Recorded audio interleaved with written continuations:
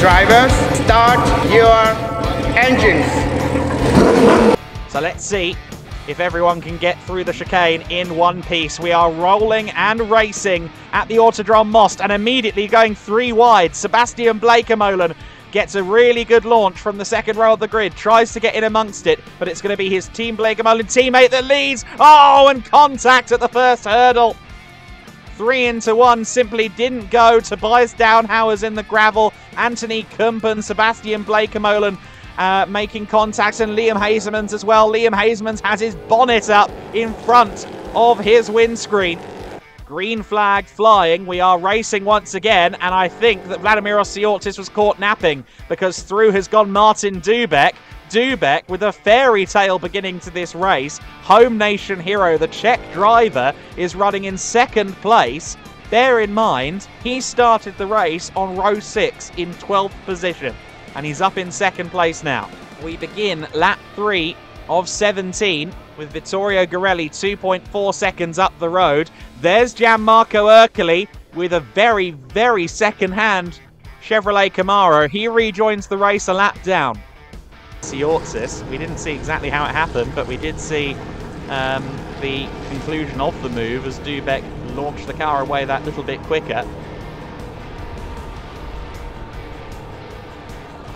Now Vladimiros Tziortzis is plotting his way back past into second position.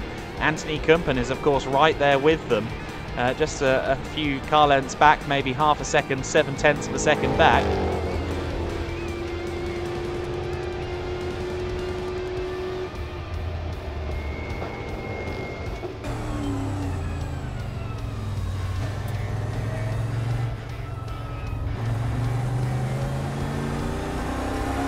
Here comes Anthony Kumpen then in the slipstream behind Dubek, and it looks as though Kumpen's got the straight line speed edge.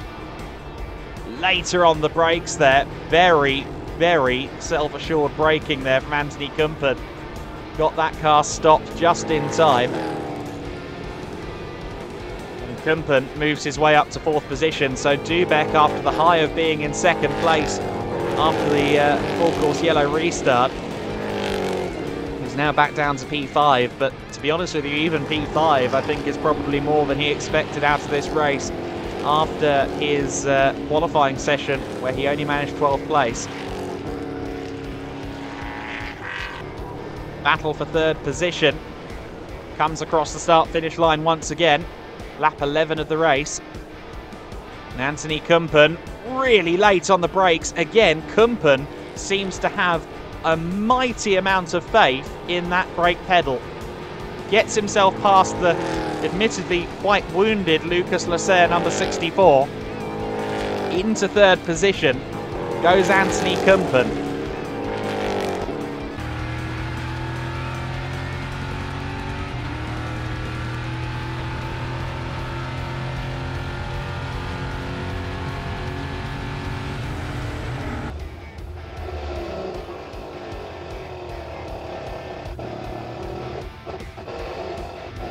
Oh, and into 2nd place has gone Anthony Kumpen. And I believe that may have happened down at turn 1 in the back of shot. I apologise, I was watching the back markers there at the foreground of shot, but in the background, I think Kumpen has managed to get his way past Tziortzis down into the into the first chicane.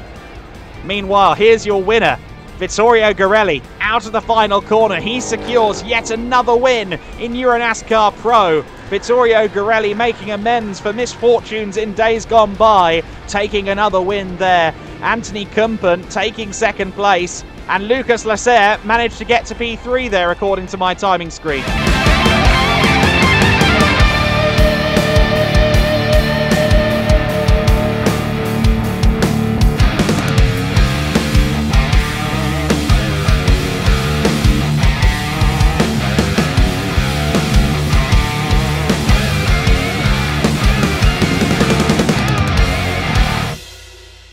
Hopefully things go a little bit easier this time compared to what we had in Euro NASCAR Pro earlier on.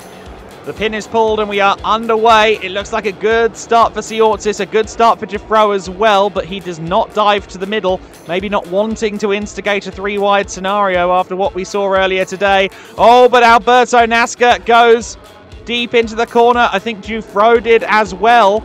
Both of them go through the chicane that is made to stop shortcuts, and, well, they did go through that chicane. However, they didn't lose too much time. Vladimiros Tziortzis is your leader. Oh, and contact further back in the pack. Big contact further back. That's the 65 of Romagnoli. Mounting the bonnet of Paolo Valeri there. After a bit of a delay, we are going to go back to green flag racing then, and it's Vladimiros Tziortzis who leads, but Gil Linster is right there with him. Gil Linster goes to the outside line on Vladimiros Tziortzis, side by side as they go into the first chicane. It's Jufro in third place. It's side by side for P4 between Schauber and Davidson. And Schauber going wide there. Everyone else, I think, just about making it through okay. The top two breaking away, stretching their legs as Davidson and Jufro go side by side into turn 6.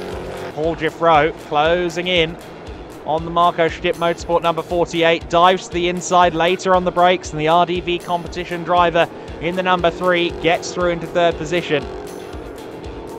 Martin Dubek, meanwhile, pressuring Roberto Benedetti. So it is Benedetti holding off Dubek, but will he be able to take the defensive line into the first corner? He arches the car to the right to try and do just that, but Dubek a lot later on the brakes. Is he too ambitious? No, he's just the right amount of ambitious. Gets through.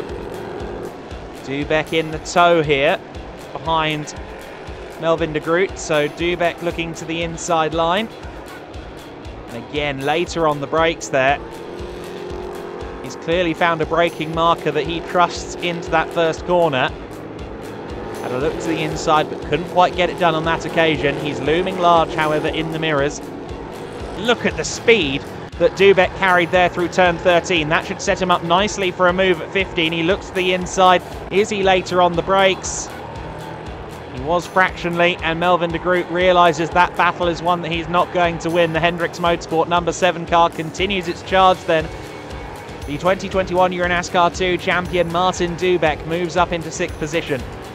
Meanwhile, Alberto Nasca, down in 19th position, has not made up any places at all. 1 minute and 1 second off the pace. I don't know why NASCAR is quite so far back. He was on the back of that safety car queue. The car looks to be okay, but he's 15 seconds away from his closest competition, Ariana Casoli.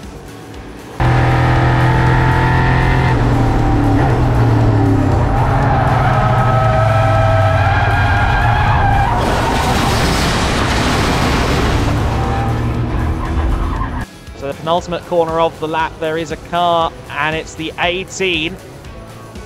Unfortunately, Claudio Remeggio Capelli beached in the gravel.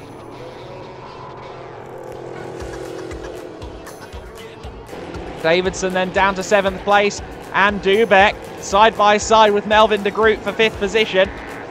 Heading towards turn 13 of the lap. Can Melvin do anything to stave off Dubek? He got a slightly better run out of turn 10. And by the time they got to the next serious braking zone at turn 13, it just about paid off for him. Oh, and contact between the two of them, sending Melvin de Groot into the grass. I fear into the barrier as well, unfortunately for Melvin. That was a high-speed collision. Very high-speed collision. Martin Dubek tried to dive to the inside, but Melvin de Groot went the same direction at the same time. It's Vladimiros Tziortzis who comes across the line to secure yet another win in at the Euro NASCAR 2 season of 2023, and he extends his championship lead. Jufro takes second. Patrick Schauber just about holds on to third place ahead of Gil Linster. Dubek in 5th, Davidson in 6th.